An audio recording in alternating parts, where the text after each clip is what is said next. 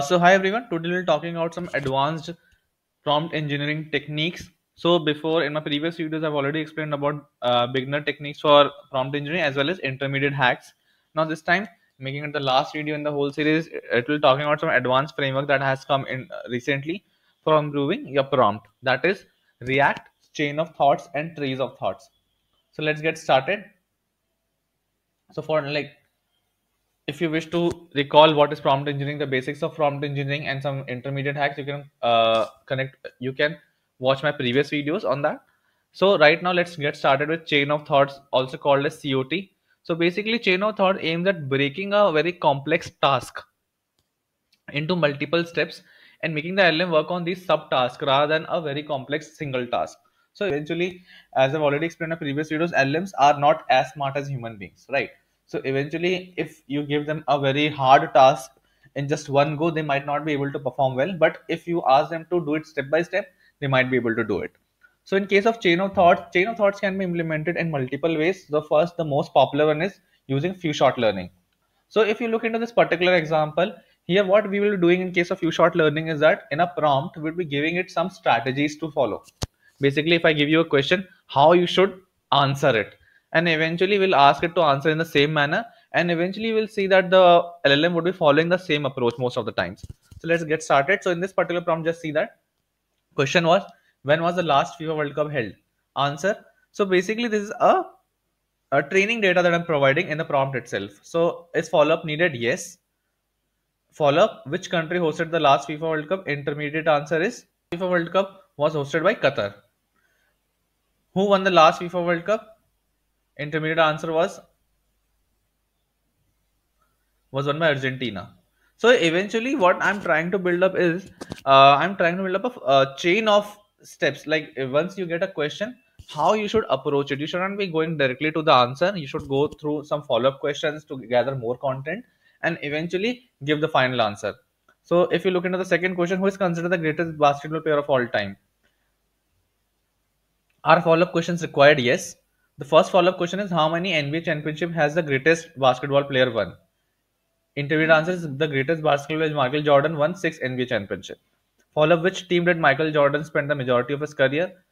Some answer. And then finally, Michael Jordan is considered the greatest basketball player. Now, in this particular approach, you saw how we can, using a few short learning, we can implement chain of thoughts where we give it a question and let the LLM think in step by step approach. And we are eventually providing the steps also. Okay, these are the steps that you can follow.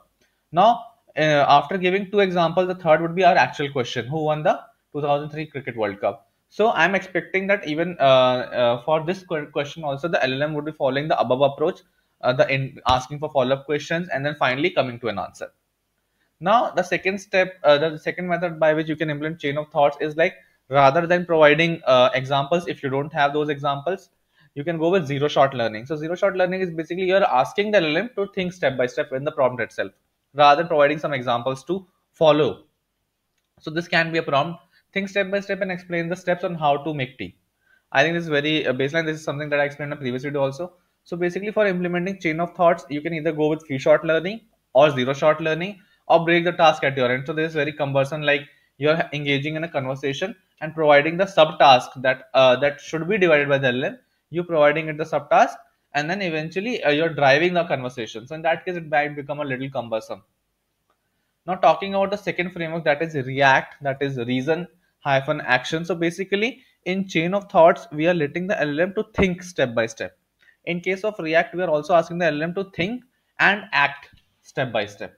So let's understand this also. So according to the paper in which React has been mentioned, it says that it is better than chain of thoughts method.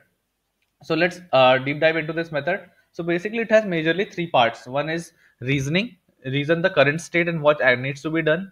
Action, take an action depending upon the reason.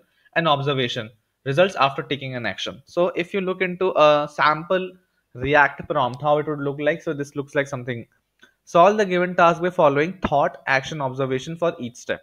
So in case of chain of thoughts, we were just thinking step by step. Now we would be acting also and observing what are the results after that action. Right? Thought can be reason about the current situation and next steps to follow. Observation is what results are achieved after taking action, action can be of three types, right? Action can be either you search the item in the internet or the knowledge base, come up with a new follow-up question on the keyword, or finish the answer. Now, giving the final answer, a question, how to prepare tea. So in this case, what you are expected, what the LM would expect to do is for every step of tea, like how to think or how to prepare tea, it will every time it will follow a three sub-step journey. First, it will think what to do. Action, it will take an action, whether like depending upon what to do, it will choose an action to do. As I have mentioned, the three action, you can go with anything, right? This is not a restricted prompt that you should follow only. And then third would be observation, what results it got after the action. The last one being my favorite and the most interesting one, that is tree of thoughts, TOT. So in case of usually what we do is we ask it to solve a problem for us, but eventually what we can ask LLMs is to have multiple approaches. Start off with multiple different approach towards solving a problem and eventually eliminate them one by one until the final solution comes. So you can think it as a tree based structures where like it's very helpful when you're going with maths using LLMs, because LLMs are not good with maths. So if you're trying to solve some mathematical problem using LLMs, this can be a great approach, or even brainstorming different ideas. So you can start off with multiple ideas, and depending upon the feasibility or whatever, the ideas will get eliminated eventually by the LLM itself. So if you look into an example of how tree of thoughts work, assume five experts will take turns taking sharing one step of their thinking to answer. Okay, so what I am asking the LLM is to think of there are multiple experts sitting in the room. They will continue the process moving on to the next step until one of them realizes they made a mistake. Right. So assume that we are providing is a mathematical problem. Five different people started with five different approach. The LM started with five different approach, and eventually, as it is moving step by step ahead, and when whatever point the LLM realizes this particular approach is wrong, it will stop then and there according to the prompt until one of them realizes they made a mistake and leaves the discussion. The question is how to make tea. So when I'm asking such a question, we will start off with five different approach of making tea. All these approach will move step by step ahead, and eventually whatever approaches would be wrong will get eliminated.